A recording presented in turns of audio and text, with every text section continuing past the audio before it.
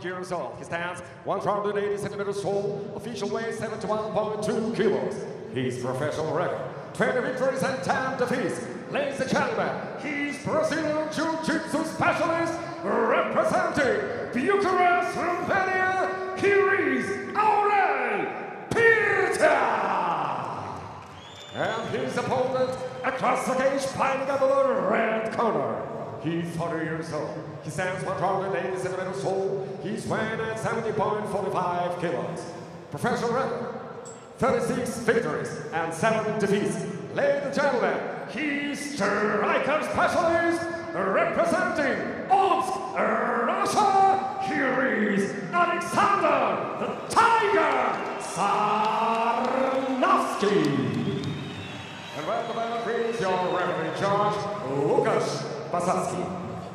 Łukasz Bazalski will take charge of this lightweight contest. Aurel Pirtea takes on Alexander Sarnavskiy. We look at the tail of the tape. Or maybe we don't, but we will see. Sarnavskiy with more experience, identical height, pretty much the same reach between the two. Ready. Fight. And we are set, we are underway. Pirtea, blue shorts, blue corner. Sarnavskiy, red shorts, red corner. Sarnavskiy, striking base, a lot of submissions on his record. When I've spoken to him before, he said his people try and take me down, and that's what opens it up. Pirtea, very, very good on the ground. It's whether he can get it there, Brad. I want to say there's no secret with this. He's the one to get this to the fight. Those 3 jabs have certainly dug into the breadbasket for their work into the midriff there of Pirtea. You saw his elbows coming close together. The body landed pretty stiff. Oh, there's that shot. He got him pretty deep. He's on a single leg. He did set that up, but he got managed to get it pretty deep. I was pretty surprised. And now he's in here on a single, head on the outside. He's such a powerhouse, Pirtea. It's a lot of weight to make 155. Keeping pushed against the cage because you can see how slick and accurate the striking is of Sarnavskiy. This has got to be the round where Pirtea has to gain control, right? Well, you saw those lovely body shots here from Alexander. You got Pirtea when he got that takedown. You see him now, he doesn't look comfortable on his feet at all, Pirtea. They can make him desperate. We saw that in the Americana Dyer fight. Got a little bit desperate. Oh, that body kick's dug deep. That hurt him. He's still hurt from that. How is he staying standing? Now Sarnavskiy piling the pressure on. You might see him for a high kick now, going up high, because you see that Pirtea is very, elbows are down really low, trying to protect that body. Oh, it really isn't. Pirtea has done well to survive this, but Sarnavskiy is so accurate. And that body work, I don't know whether that's something they highlighted. And this is a point where Sarnavskiy's had a number of his submissions, people shooting in desperately. Yeah, that was a very laboured shot, no drive. No setup either, that's the thing, but he looks like he's keeping those arms into that midriff. You can see the welt there on the rib cage of Pirtea. Yeah, the first one really hurt Brian, and he went back to it, hit again, the second one landed pretty bad. Deep breaths now, almost halfway through this. And the impressive thing with Sarnavskiy is he's throwing single shots, but pretty much connecting with most of them. Yeah, he's a bit laser-like accuracy. A little bit of a better shot, but he got there, he went backwards before he went forward. Oh, that's heavy from Sarnavskiy. One thing that I'm noticing here, Brian, is jump knee, that's a big one. Pirtea trying to survive. Sarnavskiy really is putting on a show here today. Yeah, definitely a clinic, striking clinic here, Brian. And it's all left-sided, he's throwing left jabs, left kicks. Pirtea's still in it. Only changes around. He's got a torrid 3 minutes. But Pirtea's doing the right thing. He's actually circling away from that side. But you see what I mean? So I want to see like Alexander maybe start throwing a right hand or a right high kick or something like that. You see Pirtea's always circling the danger side now from those. Closer with those leg kicks and those jabs, it's making him circle that way. That body kick connects again. Big breath from Pirtea. That's a better shot. But look at the reaction from Sarnavskiy. He sets up the dance and Anaconda from here a number of times. Yeah, for me, it's one of those, you got in deep, it's like always, like, when I'm coaching that, I hate to see people shoot to 2 knees. It really stops all your momentum on a shot. If you go to one knee, you go to one knee, and you keep driving forward. And you see later on, there's I mean, like, what's his name, Rastam Kakamov does that beautifully. He has a beautiful drive, where Pirtea then shot down to 2 knees, he got stuck there, and you can now he's caught in front of the position. Oh, a little cut under the right eye of Pirtea. Oh, and again, that jab just laser-like from Sarnavskiy. He's trying to get back now, Pirtea. He needs to try and just keep him away. Maybe use some of these strikes to maybe set up a better takedown rather than shooting for so much from the outside. Pirtea is pleasure to have around, so humble. Just got married, just had a daughter as well.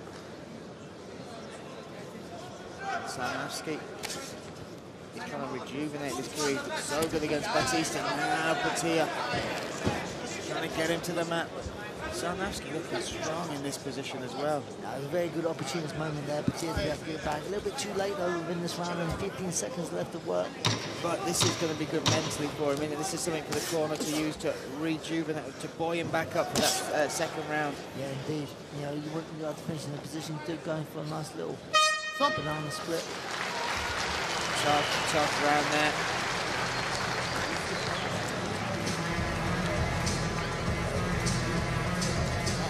For Aurel Pirtea, Sarnavskiy's corner got to be happy. Let's first of all praise the striking and the choice of shots coming from Sarnavskiy. I mean, the choice of shots, it was the accuracy he was showing. Everything he seemed to throw was landing, and predominantly to the body of Pirtea. You know, like we saw it start chipping away with a beautiful jab here to the body, jab high, jab low. But then there's that body kick we saw like that, right in the breadbasket, that one. Right on the living, see it takes it a number of times and continues to work there. That one connecting with the forearms. Pirtea surviving this onslaught. But what are the adjustments Pirtea's got to make now? He needs to try and close the distance a little bit more intelligently and get hold of Alexander and get into the mat as early as he can. So round 2 set to go underway here at ACA 103 in St. Petersburg. Pirtea, blue corner, Sarnavskiy, reds, they touch gloves. And then instantly Sarnavskiy throws again. And for him, he's got to keep the momentum right. He can't let Pirtea try and switch that around. He's got to keep doing what he's doing. It's like he won the first round pretty convincingly. He needs to keep this sort of striking style. Like I say, if I was him, I'll go back to what he was doing in the first round and maybe build. I like the different timing on the shot there from Pirtea. Oh, that's another big, heavy kick to the liver there. It's so easy to see that sort of shot because he's shooting from far out, and also he's going, he's going to 2 knees when he gets in. But sometimes he has good timing. So his timing is getting quite deep, and he's getting in on the legs, but he has no follow-through drive because he's going down to 2 knees. See that 2 knees? Oh, but somehow he's made that work. Sarnavskiy trying to get this back to the feet, and he does. Good reactions and explosion there from Sarnavskiy. I mean, not taking away from Pirtea, really good timing. That's why he's getting into these. But what's letting him down, he doesn't have a follow-through drive when he gets in deep. And also giving good. Giving good credit to Alexander. He's also showing some really good takedown defense. Now he's on top. Let's see what this works. Actually, I feel this is where Pirtea probably more mind being. Pirtea are able to work on him. What's the bug with that? Well. What's the bug with that? Let's see what he can set up. Submission expert Pirtea.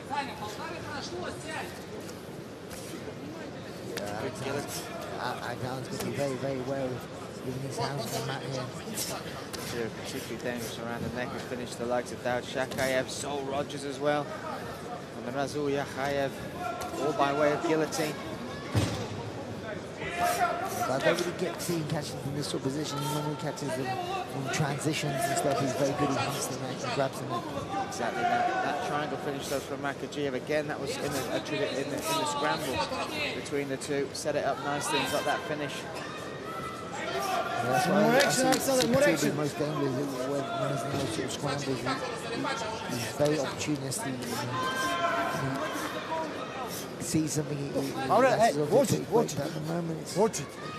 Don't hit the back of the head. stalemate down here on the right. Yeah, you look for Pirtea to open that guard and try and make something happen.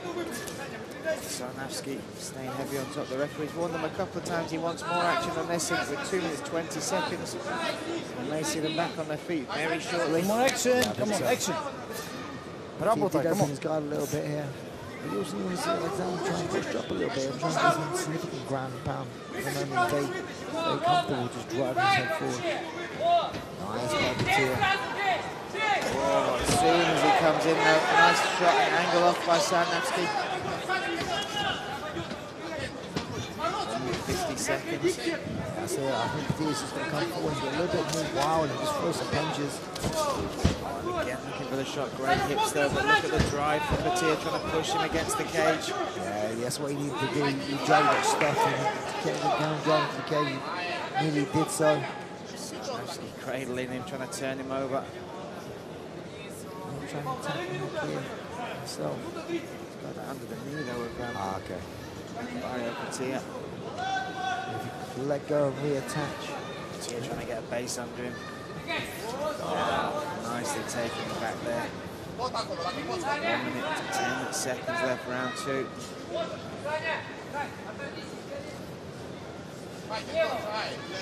Pirtea trying to turn back inside. Could pick up his back here.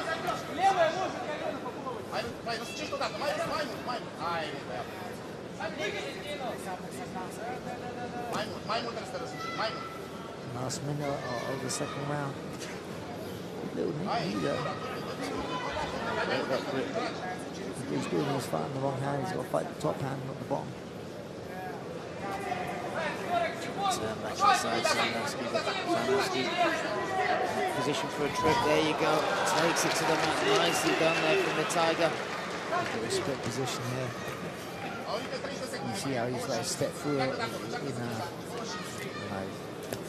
Please recognise that, no doubt. But yeah, leg split there, made it really hard for Pirtea to move. One thing we would say about this is Sarnavskiy's had to work at least in this round as far as energy and efficiency, because there's been quite a bit of grappling in this. He's had to fight takedowns. Now he's on the mat, and even in his top position, he's still having to deal with some of Pirtea's strength. Yeah, I think Pirtea's got to listen to me. Don't hit the back of the head, okay? You understand? On top, he doesn't want to be on his back. You know, one shot there towards it. That round was a lot better. You tried to use that to drive against the cage. Set to enter the third. Саня, ты когда встаешь, бей его сразу, потому что он после того, как проход будет вставать, бей его, когда он встает. Проход у него не получился, он встает и начинает его обрабатывать. And we'll look at the action. We had the corner there. This is where he caught the kick. Lovely little takedown here, but this put him in the centre of the mat. There's a bit of a stalemate there. But you'd have to say, so far still, Sarnavskiy edging both rounds. Third and final round, 5 minutes. And there we go, good respect between the two. 5 minutes, Aurel Pirtea switch the momentum of this fight. Sarnavskiy red corner, Pirtea blue. If you've watched the body kicks that Pirtea had to take and endure in that first round, it'd be amazing to survive this long, but there's such heart, such determination in this young man. I was literally about to say that, Brian. It's testament to him that he's still here.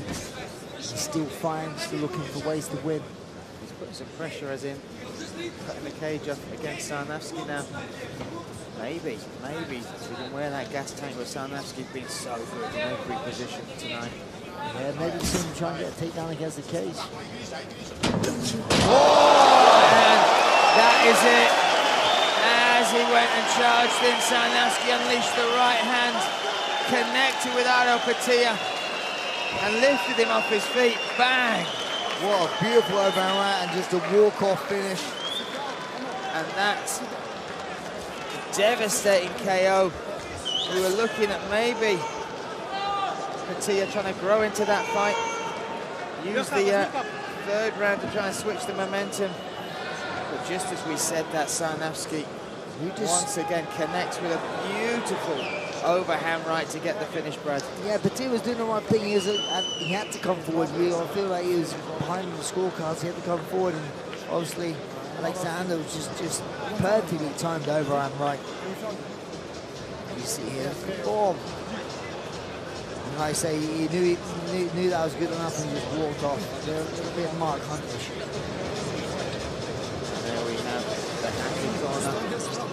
Alexander Sarnavskiy. And you've got to say from start to finish, Brad, that was an exquisite performance. Yeah, very comfortable. He's comfortable on the feet. You saw in the first round, he hurt Pirtea with a good body shot, and then when he hit the mat, he was very calm and collected on top. You know, didn't take many risks.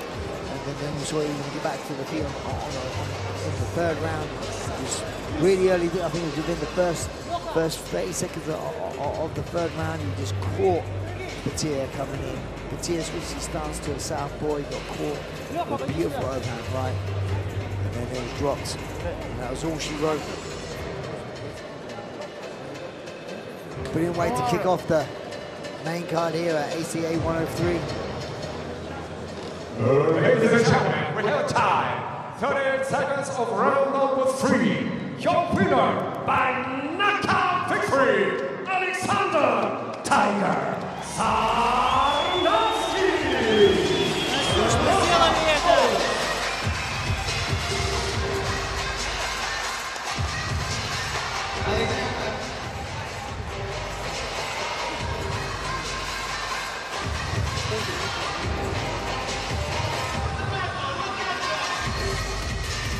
Alexander Sarnavskiy